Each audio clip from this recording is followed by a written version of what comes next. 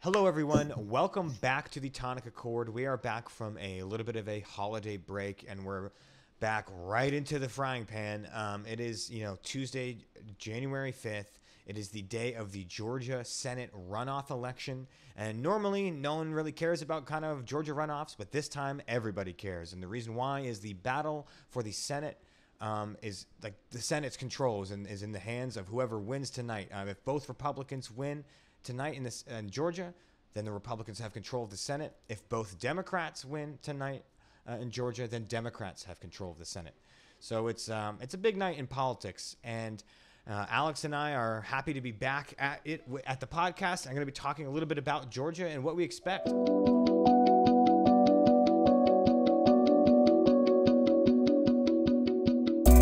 Alex, the polls have closed for about an hour. We're just now getting the drip feed of votes. And what are your kind of thoughts on this? Like, what have you seen in the last few weeks as far as polling and mood? And what do we expect to see tonight? Well, yeah, it's going to be interesting, man, because I think you're right. Is usually a Georgia runoff, I don't think would be getting the coverage that people are seeing right now. And it's interesting because I think both Republicans and Democrats see this as kind of the existential risk to the state of the nation right now. I think both sides are really kind of fired up about this. And to me, it's kind of interesting in a lot of ways, but I just have to say off the bat, I'm glad I'm not voting in this election because I don't know who I would vote for. And I know we've talked about that a little bit, but it really seems like we have just completely polar opposite candidates in a predominantly red state. So to me, it's just interesting. And the one thing I do want to say actually is that polls were supposed to close an hour ago, but I guess in certain counties, they're actually keeping them open till about 1 or 2 in the morning, at least according to what 538 was saying, because they actually want to get this election as far along as possible. Because, all day people have been saying, oh, this is, it's going to take days to get the results. And I think people, after seeing what happened on November 3rd and kind of the chaos that surrounded the false information after it, I think they want to try to get this as streamlined as possible. Now, that's easier said than done.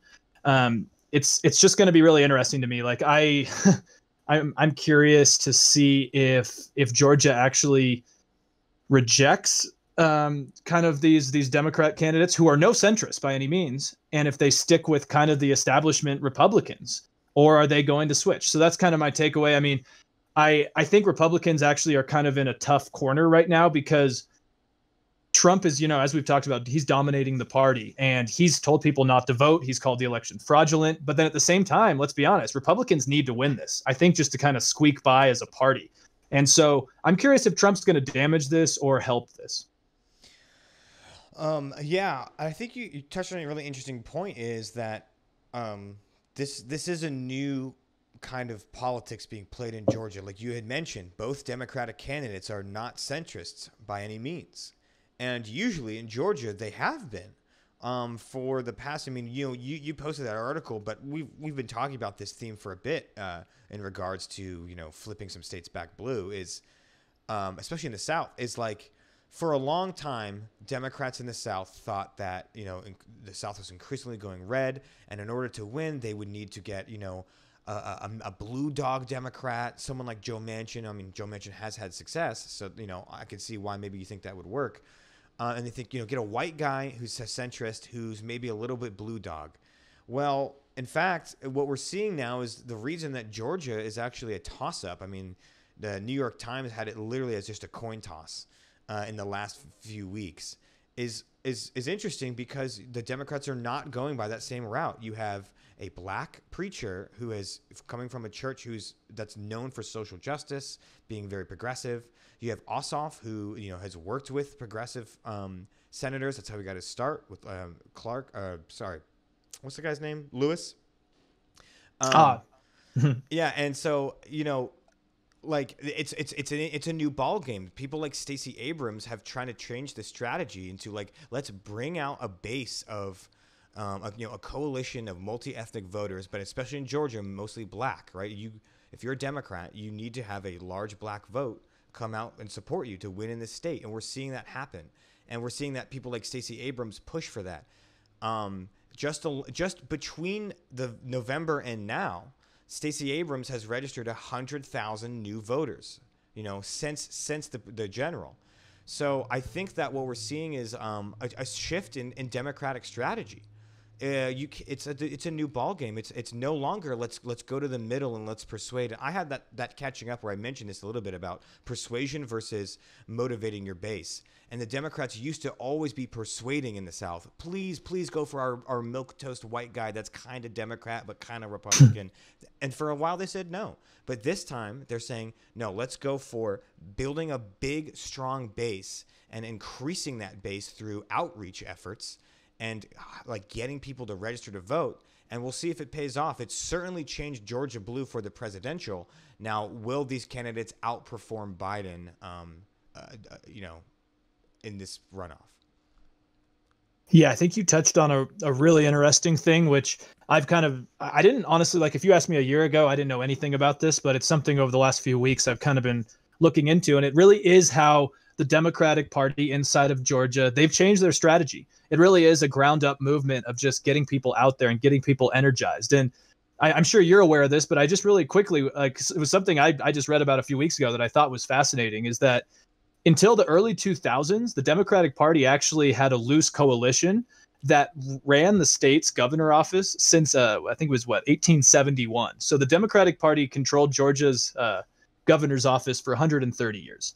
But the problem is that they had such a loose coalition, kind of what you were talking about, where it was kind of these milquetoast politicians who, some were almost right, some were progressives, and they were just kind of stuck together by this loosely tied affiliation of being Democrats. And then that all kind of changed in 2002 when Republicans actually took the governor's seat, and then they took the state Senate. And basically then the Republican Party just took over control. And basically Stacey Abrams was one of the people who basically just said, hey, we need to fix this because we don't have a coalition as a Democratic Party right now. And I don't agree with her politics specifically on some certain issues, which we could get into, but I think she's done something quite remarkable in getting people out to vote, because Georgia, I don't think it's any secret that Georgia's voter suppression activities are quite nefarious in the state. So it's really interesting to me that we are just seeing a total shift. What I wonder is someone like Ossoff or Warnock, are they the right ones to maybe like bridge this gap and get people out? Because I know Warnock, for example, is super popular, and he's a reverend at Martin Luther King Jr.'s old church, so obviously he has a very strong following on that side of it. But he said some stuff over the years that if I was a moderate voter in Georgia would kind of scare me. He said that you can't be a good Christian and in the military. He's had disdain for Israel, supported Palestine. He's said goddamn America, like 9/11 was kind of well he didn't say that, but he's backed up Reverend Wright's statements about how 9/11 was kind of a reckoning. And unlike Obama, he has kind of stuck with these comments and not really condemned any of them. So he is quite a progressive for a state that has a large military presence, quite kind of traditional values. Obviously not everyone, but I'm just saying that he's an interesting choice. And so my lens for this is really on Warnock and Loeffler. And that's interesting because Warnock, I would say is probably the more fiery, progressive, what may be viewed as inflammatory, as far as remarks, against like police and stuff, right? You're right that he's the less milquetoast candidate of the two, right? Ossoff is more like reserved and more centrist in his mannerisms, I guess. He's still kind of he's still pretty liberal. But what's interesting though is from what we're seeing in polling, again, now polling, we've had that conversation of how you can't trust it all the way. Of course not. But we're seeing that Loeffler has probably the harder race, right? It looks like Purdue is looking pretty good. And Ossoff has a higher hill to climb, whereas Loeffler. See, the thing is I wonder if it was switched the who is versus who, because you're right. Warnock made a bunch of crazy statements and connections to churches that invited Fidel Castro, things that Americans get really freaked out about, right? Communism, calling cops things, calling military things. But on the other hand, Loeffler is a pretty problematic candidate herself. She's gotten in a lot of hot water over selling a lot of stock at the beginning of the COVID crash, before the stock market crashed, while the Senate was still telling people that, COVID won't matter. She's gotten a lot of flack very recently over these stimulus checks. And I think that's a huge development in the last few weeks, that actually gives the Democrats a chance. Now, it's still unlikely, but I think 2-3 months ago, I mean, you know, if I had to put money down, I'm putting money down on the Republicans to take this thing. Within the last few weeks, the battle over these direct payments, right, and the fact that Trump, you know, kind of pulled a fast one on Republicans and said, no, actually, we want $2,000 checks.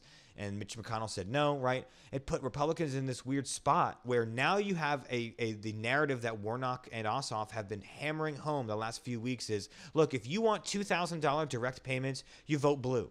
If you don't want help, if you don't need help, then keep going with the Republicans. But Loeffler and Purdue will block your direct payments. Now, you can argue, you know, the philosophical part of, you know, basically paying, like voting for your own pocketbook, but that's the way it goes often, is people vote for their own pocketbook, and especially in a crisis where people are really hurting.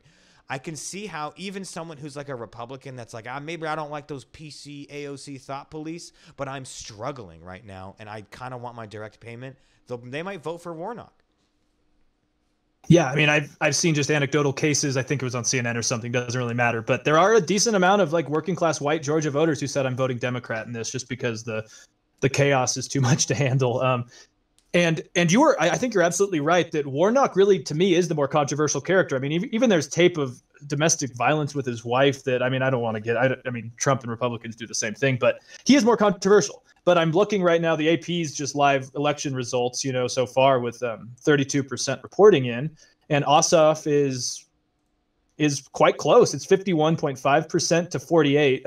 He's winning with over 683,000 votes to 643,000, which Purdue has. But then if you look at Warnock and Loeffler, it's actually growing to almost a 4% difference so far, and it's fascinating to me. But you know, you and I talked, I think, a couple weeks ago about kind of the criticism, even the Greek criticism of democracy, and I almost feel like this election is actually almost the kind of analysis of that to a certain extent, where because basically the Greek comparison is that over time democracy gets stagnant and extreme and very divided.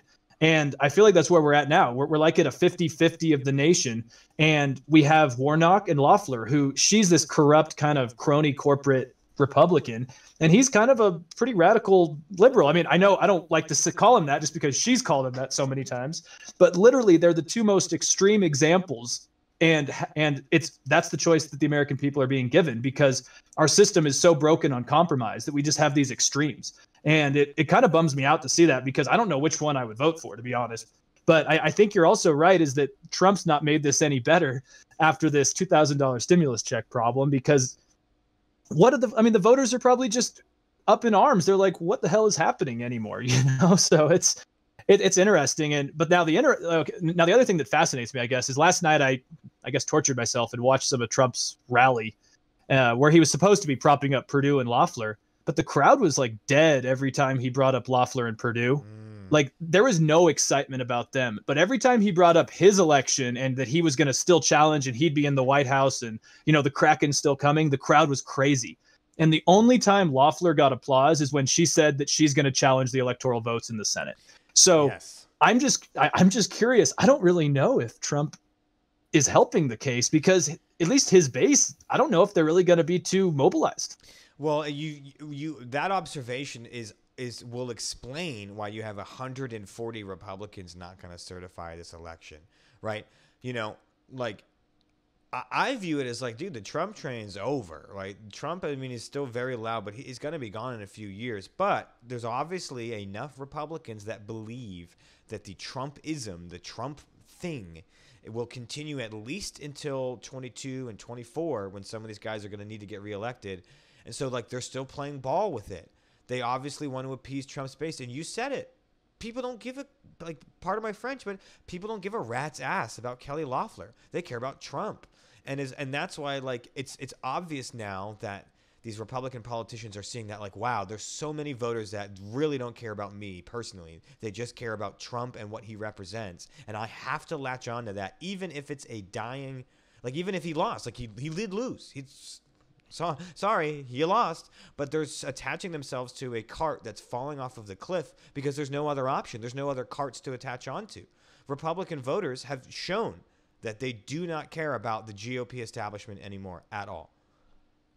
Yeah, I definitely agree with you, and I think it's going to be a tough time for them. Like that's why I kind of said at the beginning that I think if Republicans can just squeak this out, then maybe they can continue to be in denial that they're a unified party. But Right. if you know, like I think they're in denial right now, man. Like I really do, and I think like you said, a lot of them think it's a litmus test at this point.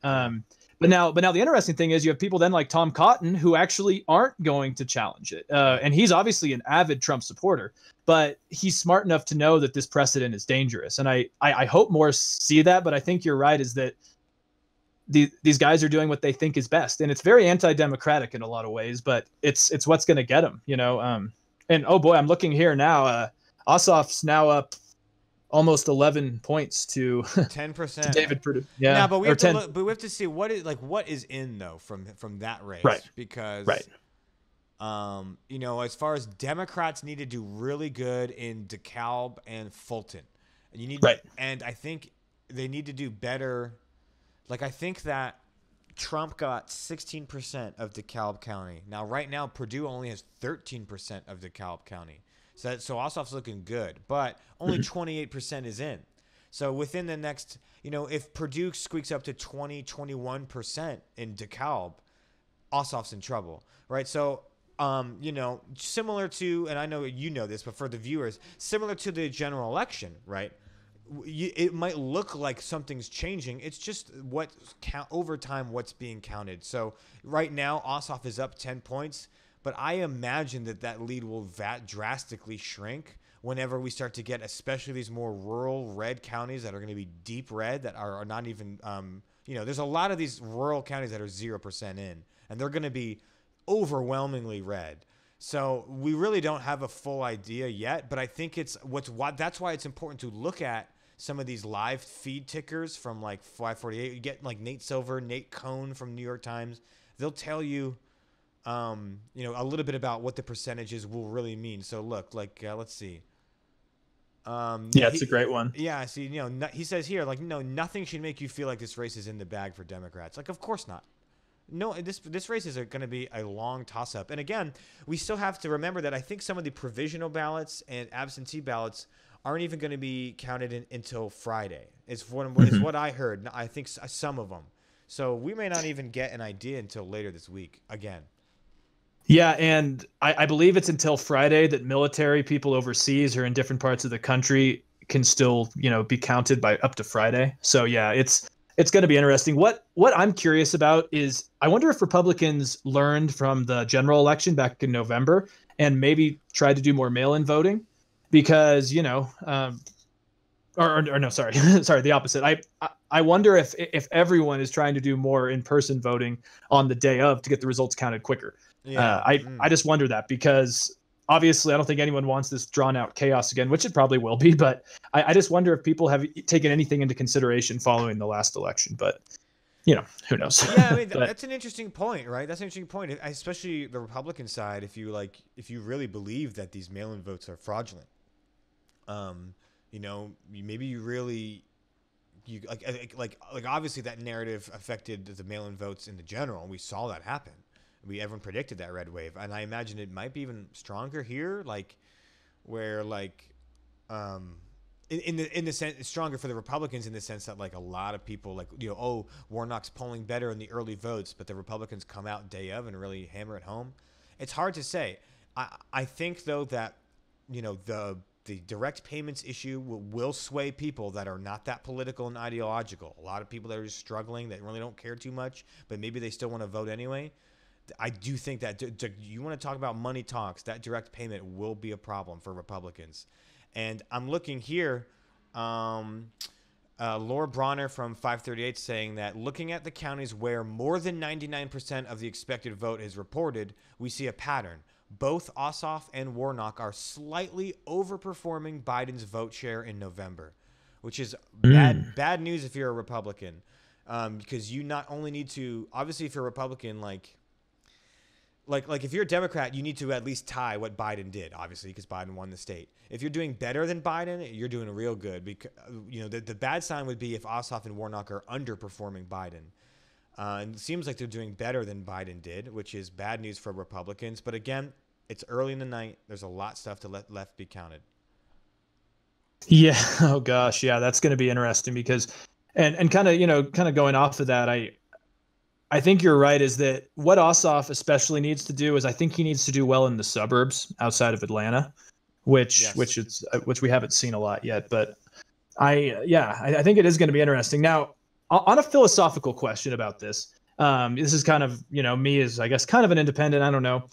Well, how do you feel though about Democrats controlling all three houses of the government? You know what, man? Like, I don't buy the argument anymore that a split government is a better government. I've seen so much gridlock and roadblock that it doesn't because the thing is like the idea is like, oh, like you'll be forced to compromise, but I don't see that. I don't see Mitch McConnell compromising at all. I see Mitch McConnell just blocking stuff. He has shown time and time and again with hundreds of examples that he doesn't feel confident in even voting on things. He just won't vote things. He just won't even put things on the floor. So even if it's like, hey, like maybe we should have voted on this thing, and hey, if it doesn't get voted on, hey, whatever. He won't even vote on it. So I don't see, like, to me, that's not a sign of like good, efficient, practical government with compromise. To me, it's a petulant child not playing handball because he just happens to own the handball court. I think it would be better for the country as a whole if Mitch McConnell lost his power in the Senate as the Senate Majority Leader. And Yeah, that's fair. And I even think like, sure, obviously I lean left, so I think it'd be a lot easier to get left-leaning policy passed. But even when I talk to Republicans in my family and friends, nobody likes these super old guys and gals like deciding things for these parties. Mitch McConnell has had way too much power for too long. Nancy Pelosi has had way too much power for too long. Dianne Feinstein has had way too much power for too long. Like there's this class of elite Senate and House of Representative old timers that just need to go. And if Mitch McConnell's next on the chopping block, I say go for it. Hey, that's fair. I think that kind of the end of the idea of or at least the efficacy of a split government would probably be, the Newt Gingrich days where during the early days of Bill Clinton's presidency, I really do think split government worked. But towards the end, I think you saw the kind of Newt Gingrich conspiratorial, like the Buchanan-esque type of politicians start to rise, that it was more about owning the libs. It was that cultural war. Yeah, exactly. And I'm actually reading a book that is not popular. It's called The New Right by Michael Malice. I don't agree with most of it, but I like to hear ideas from these message boards of why people are changing and why the energy is changing in the room. And it really sounds like the 90s was a time where, yeah, people realized that these establishment elites on both sides are the same thing, and so that's why I back to this election, I really do wonder like if Republicans, especially the Trump base, kind of the alt-right and the new right, really care who wins this, because I think to them it's more bringing down the system than keeping the system. I don't know. Yeah, look, if you're a Republican politician, you want to win these. If you're Mitch McConnell, you want to maintain your power. But if you're like a commentator, if you're like in my opinion, a grifter like Alex Jones, but if you're like some kind of commentator on the right, it might actually be better for you if the Democrats take control. I mean, there is nothing better for counterculture commentary than an absolutely Democratic stacked government. Anytime there's any kind of mess up, you could blame all the Democrats, right? I mean, Fox News is probably gonna do great in the era of Biden. If it's like if there's scandals and he slips up his words, which I'm sure he will.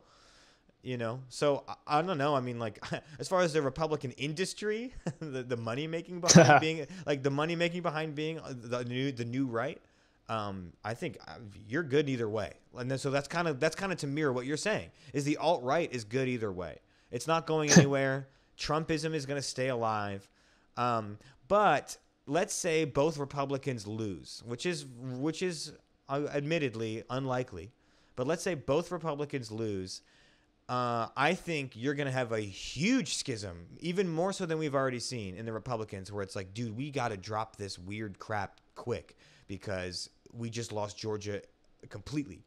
If the Republicans win, which is very likely, then Trumpism is here to stay, and I think it's going to be a longer transition out of the whole Trump Republican Party. Probably a good 8 to 12 years before you get out of that crap. Yeah, and I have more to say about this in maybe our next episode that we're doing on our predictions for the year. But, I actually have a more negative view where I think that Trumpism itself is kind of a mixture of kind of the alt-right from the like that Buchanan era 90s kind of anti-establishment mixed with libertarianism and trolling.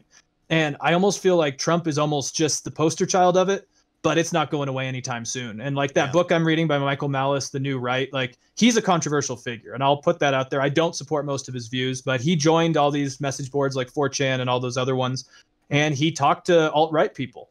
And to him, it sounds like the movement's only growing, not getting smaller. And that's my very pessimistic view, but I think this is here to stay, and it might just accelerate, because this is something I've been thinking, is Trumpism better in the spotlight or in the shadows? And it's something that I struggle with because I don't know which one is better. Yeah, it's interesting. I guess it's only been in the spotlight, and we're about to find out what it's like in the shadows. Yeah. With that, though, we can probably wrap this episode up. Obviously, we don't have the results of Georgia. When we put this up, if you're listening to it very quickly, then you'll be up to date. If you're listening to it in a few days from now, things may have changed, obviously. So we're not predicting anything. If I had to, I would if I had to, the way things are going, I bet you like one of them, like one Republican wins, one Democrat. I bet you like Purdue wins and then Warnock wins.